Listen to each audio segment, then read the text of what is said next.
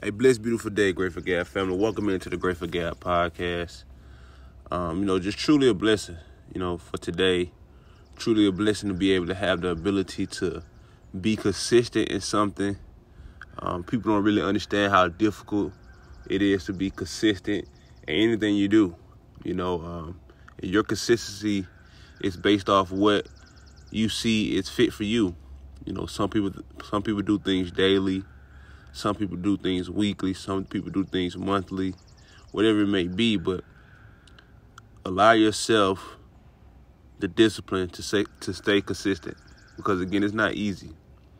I get up here and I'm blessed with life on these days that I have, and dedicate my time to be able to speak Jehovah's word and speak, my voice and my own words sometimes and things of that nature. But being consistent is not the easiest thing in the world.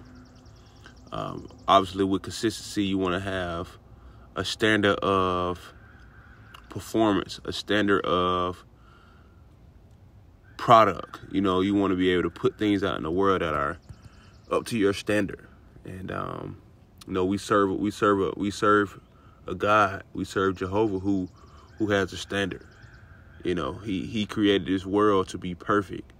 And then blemishes were implemented into his world. So he had to be able to up his standard for individuals to be worthy and be favorable in his eyes, to be a part of the perfect world that he's planning on bringing to us. And even with having a relationship with Jehovah, we have to have consistency in that. You have to have consistency in your life, and be disciplined to be able to do that and go forward with it. So, make sure we stay in discipline. Make sure we're keeping our morals and values intact. Make sure we're not selling out. Make sure we are not, allowing Satan and his followers to pull us further and further away from Jehovah, because the more consistent relationship we have with Jehovah, the more consistent Satan is going to try to poke at us and pull us away from Jehovah, because he doesn't want us to know him. But consistency is the key. Make sure we're constantly praying. Make sure we're constantly learning. Make sure we're constantly speaking with Jehovah. Make sure we're constantly sending our prayers through his son, Jesus Christ. Make sure we're constantly learning both of those, gentlemen. And, again, stay consistent, man. Stay motivated. Stay willing to learn, give knowledge, grow, fail, succeed, all those type of things, because all those type of things come with consistency. And again, make sure you try to keep that in your life, man. Be consistent at trying to be a better father. Be consistent at trying to be a better mother. Be consistent at trying to be a better son. Be consistent at trying to be a better daughter. Be consistent in trying to be a better husband. Be consistent in trying to be a better wife. All these type of things. Because at the end of the day, it's going to pay off. It's going to pay off. We're going to learn more.